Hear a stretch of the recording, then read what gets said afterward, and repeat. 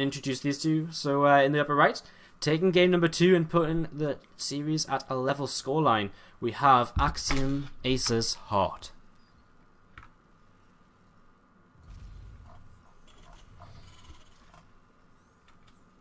And the bottom left, we have our red Terran player from Root. It is SuperNova. We did see SuperNova playing in the SH Improved Winter Series earlier today.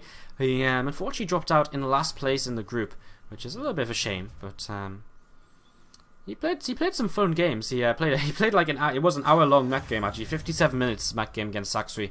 I talked about that one already, and then he got Baneling busted. Then he played against Super, and he actually played a couple of cool games against Super as well, including 11-11 racks, which actually worked. So that's pretty nice. Alright, so gas first for both players here, as we would pretty much expect, and this is why we're not going to take a break to talk about anything other than the game, because right from the get-go, we're going to be seeing some aggression out of both of these players, most likely.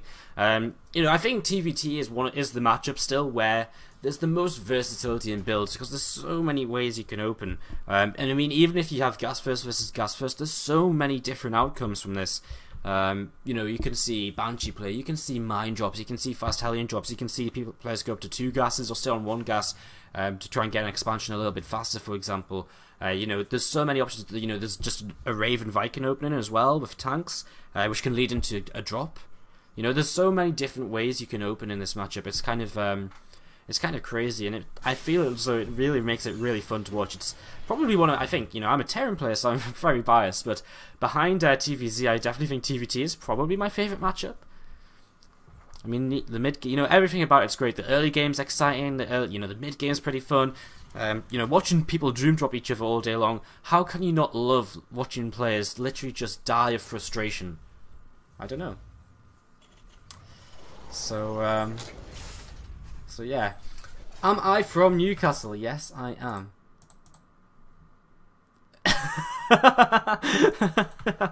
Oh, I love that tweet. So Crank just posted on Twitter as both players taking the second gas here, and it's a gas first Reaper out of SuperNova. Crank just tweeted that Impact is doing the dishes because he lost in the team league, and there's a photo as well. Man, that's actually pretty funny. Oh dear. You know, you gotta love Axiom, right? How can you not love Axiom? Second Reaper on the way for SuperNova, by the way, very interesting. How can you not love Axiom? They're such a great team with so much kind of, you know, just so much interaction with everyone. They all stream, well, a lot of them stream.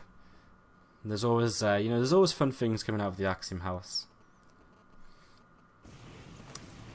This Reaper going to scout in the top left here to begin with, and we've got Cloak coming up here immediately for hard, so straight into his Banshee play.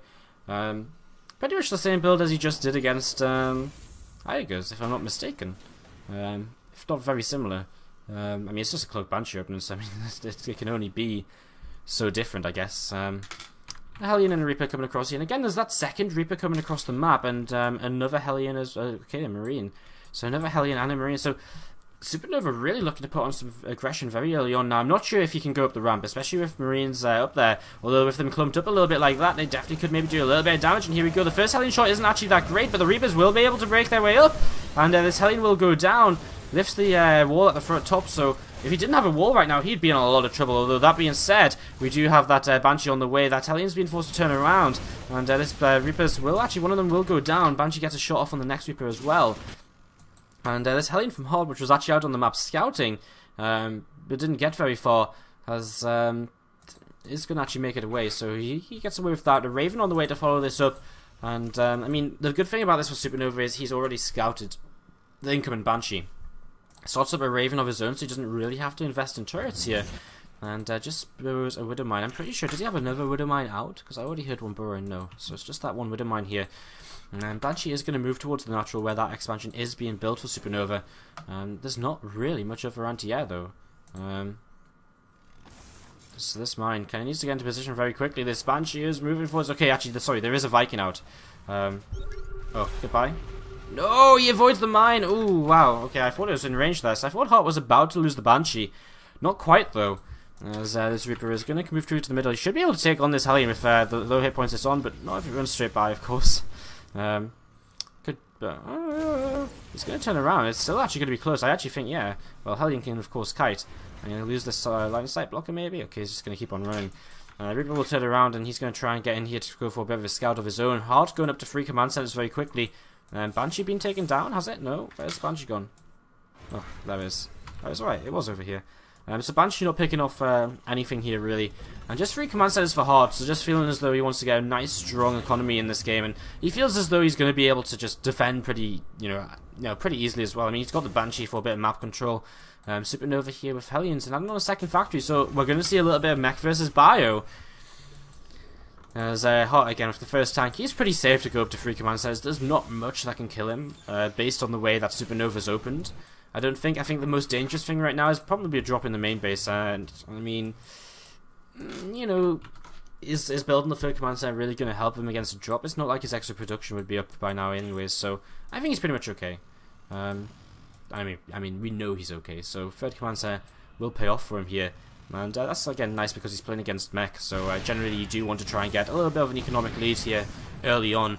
It's kind of like TVP, and the mech player is the Protoss. As the bio player, or the Terran, you want to be expanding faster. You want to keep on building up a bit of a stronger economy than your opponent, because you don't have as good of a, because you're not going to trade as well. So you want to have a bit of a better economy and expand faster, so that you can afford to trade a little bit worse, and then slowly actually kind of suddenly try and out-tech your opponent, maybe with a Sky transition, for example. Stim and +1 on the way then for Hart, as we see Infernal Pre-Ignite to start up for SuperNova. Just some Hellions and tanks being made for now. He's got a reactor on that starport as well, so he'll be probably just looking to pick off some, you'll just be looking to keep a certain air control here, which is going to be important as well. Not only to shut down drops, but just in general, make sure he's not going to get, dropped upon, so I guess still kind of drops in some sense of the word. As Banshee's actually just going to come in and scout, so Banshee Prognose is pretty much dead already, and he will die now. But I guess the scout off confirms that it's going to be mech play out of his opponent if he didn't kind of guess it already from the Hellions, which are at the front of the base. And, yeah, again, I mean, he's actually going to start up a couple of Marauders now. He's already got a couple out. And he's got this Raven as well, which is not going to do very much. But, how useful is a Raven against mech?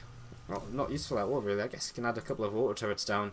You could even maybe go harass with it in one of the mineral lines at some point if he feels like doing something a little bit inventive. A few Hellions going to sit on this right-hand tower.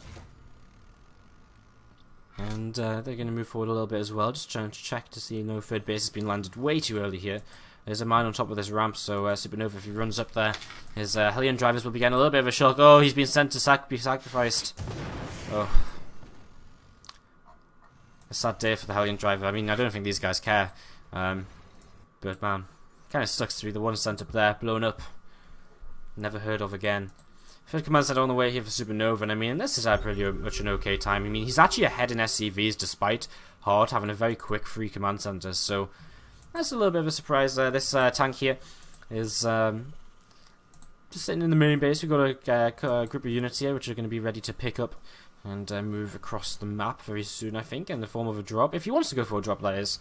At the same time, he might not want to drop at all. He might just be sitting here in case there's some kind of drop coming his way. Are these units all stuck here? Wow, that was some weird pathing, man. But he's going to take down these rocks. He's going to move towards his own 3rd base now. Wow, SuperNova continuing to build up this Viking count. Look at this, 8 Vikings and a Raven. I mean, if that's not air control, I don't know what is. As he's also getting ready to take his 3rd base. So it's going to be a different couple of 3rd bases here. So Hard's going to take kind of the pocket expansion and kind of expand in the triangle. Whereas SuperNova's actually going to expand here. And, I don't know. I kind of feel like as a mech player, I kind of like this expansion a little bit more. Because then you just kind of sit in a line. I guess at the same time you kind of just sit in a line here. But if you sit in a line here, it's much easier for your Vikings to come from here to here than it is for your Vikings to come from here to over here if they do need to defend. So kind of interesting. See how it plays out. As we do have a big army for Hard moving across the map. Tank sieged up though, and plenty Hellbats too. Hard might just put on a little bit of a soft contain here. Oh, he's got a Seeker Missile coming in. Oh, but the pickup is going to be good. But at the same time, he's going to start moving up here. He needs to re-siege these tanks. And, well, his Vikings are actually in a little bit of trouble. And, well, actually just forcing the unsiege on the tanks is actually just going to win him this game. Look at that, just stims straight up. And SuperNova's just going to completely die. GG. Wow. Hard. 2-1 for Axiom Acer. Just like that.